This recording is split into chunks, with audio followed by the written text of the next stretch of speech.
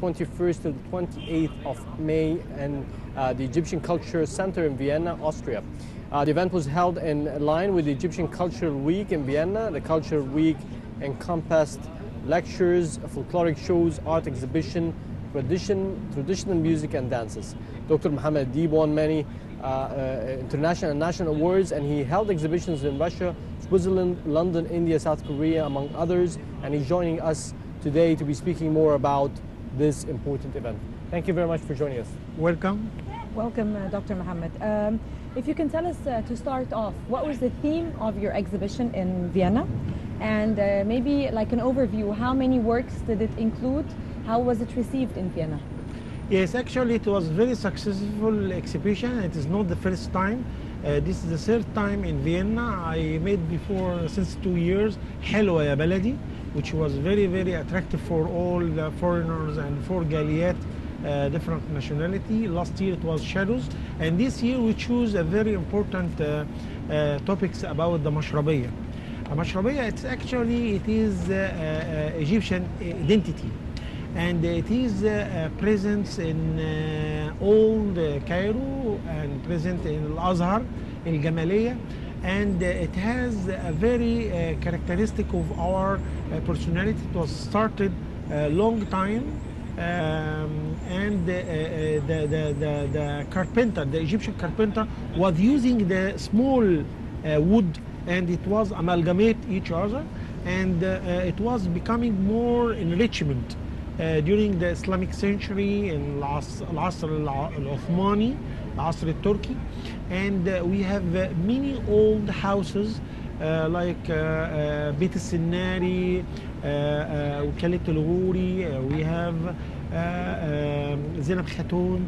All of these, it is full of Islamic architectures, which it is a very fantastic, and it was very attractive. So around how many pieces of, actually it was 30 pieces, 30 was, yes, of the different sites in the old Cairo here, in yeah. the old Cairo, and I use special effects in my modern scope by close-up, by combining images, by what's called zooming.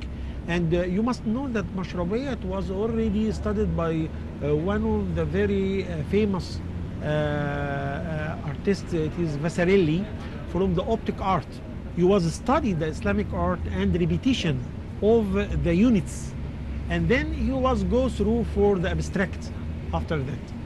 So actually I was very attracted by this Islamic architecture and my this mashrabiyya. So if you can tell us the festival, what did it come? Did it come with the Vienna festivals, or why is this specific timing for Actually, the May, it is full of many festivals, and it is a very attractive time for most of the nationalities, visitors this time. And what attracted me this time in May, it is Vienna Festival Historical Day. This is one of the days which they have many celebrations and many aspects of the celebrations. During this time, you find people who have historical dressing, folklore, dresses, yes, music, and there is a very interactions between the tourists and citizens and native citizens, and this is the event.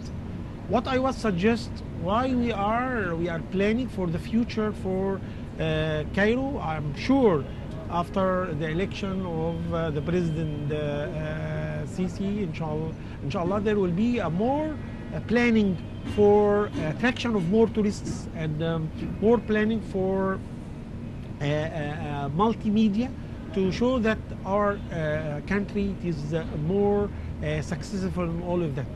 So I would suggest that will be why we are not have a Cairo historical festival day, why we have no Luxor, like Aswan, like Sharm el-Sheikh, Alexandria, all of that. If we are dividing, it will be more attractive and it will be more planning for our historical events.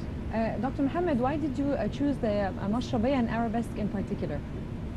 Actually, because I was dividing my activities not only pharaonic or not only the Coptic landmarks, but also I was attracted by the Mashrabiyya because I told you that during when I was a student, I visit already the Modern Museum in London, Paris, about the optic art. Oh. I was already attracted, and so I wanted to go the same schools which was Vasarely was already started on the abstract. And that's why during in the last exhibition I using any special effects of Mashrabiyya. Oh. And I have another exhibition in next October in Russian Culture Center in Dokki about Mashrabiyya creative view. Sir, you keep on innovating and you come up with themes every time with different styles of photography. And it's amazing that you are interested and attracted to art and culture since you were a student. Why didn't you move towards this, because I know that you're a doctor of orthopedics, you're an orthopedic specialist, and also you're a photographer. So why didn't you move into one line? Actually, both of them, they are very, very enriched in my practice. I did not leave that I am an orthopedic surgeon, and I am proud that I am photographer. And you must know that there is nowadays, in the last, since 15 years now, there is what's called art therapy. And photography art therapy or camera art therapy is now a part of art therapy, which they are used this for the treatment of the handicapped children to increase the quality of services for healthy educations, for many diseases, and for changing the faces of the attraction of the visitors and patients, and not only for diagnosis, it's also used for the treatment. And not only the professional camera, they can use now the camera which it is present in the mobile and the iPad, and they make feedback for to improve the behavior, to improve the healthy lifestyle, to improve the quality of life. All of that, it is through the camera. And nowadays there is many schools, many societies in Europe, in many universities in United States America, they have photography art therapy or camera art therapy. And Dr. Mohamed, you lived in Vienna for a few years. And of course, Vienna is the city of art and culture and history. Did it have any effect? How did it affect your artistic work? Of course, you must know why we usually, this is the third year to go to Vienna. Vienna, it is a city of art. It is a city of the beauty. It is the city of the gardens and flowers, full of many colors, and it is full of music. This is the place of how we can enjoy by Mozart and by musics. And you know that the people, how to live without tension. They choose the type of their life, how they are using the choice of the gardens, visiting the gardens, walking, making exercises, and listening of the different types of the music.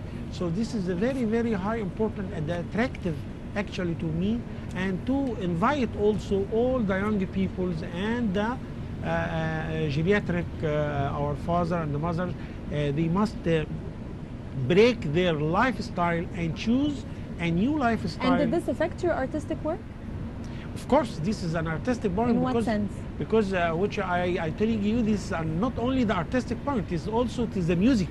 When you are combined that, it is the musical therapy and it is art therapy. No, but seeing you as a photographer mainly, did it, shape something in the way you want to take pictures of something, or maybe you started off taking photography when you were in Vienna? So how were you sort of affected in terms of yes, your because usually when I work? was many members in the many societies, so usually all of this taking the shots, I usually review each year. Okay. For example, they have very high modern architectures of the high buildings, yes, and course, all of and that. They have beautifully artistic and buildings. This is very good in that you are making compositions of the modern architectures. Not Yes. only of that, also the colors of the flowers. You know, the Vienna has have a very oldest zoo in Yes. Europe, Yes. and it Even the has tracks for cycles underwater and, walking. underwater zoo. It is underwater zoo. It has the many colors of fish. I was thinking why we have no in Sharm el-Sheikh something like that. It is now established in Dubai. It was established in Jeddah in Saudi Arabia. So we have a very attractive coral and very attractive colors of fish. Why we Yes. did not put this in our strategy for tourist attractions maybe. of that in the future? Let's hope that would happen. I'd finally like to thank you very much, Dr. Mohamed Deeb, for joining us. Thank you, and thank you for very Nile much. TV, and thank you for your group. Thank you, Doctor. Thank you. And in a few hours, the World Cup and the long-waited for sports event is going to be kicking off with the first match between Brazil and Croatia. Everybody's looking forward for the matches for almost a month. The World Cup Brazil 2014 is going to be taking place. Let's move now for this short break all around the World Cup and the groups.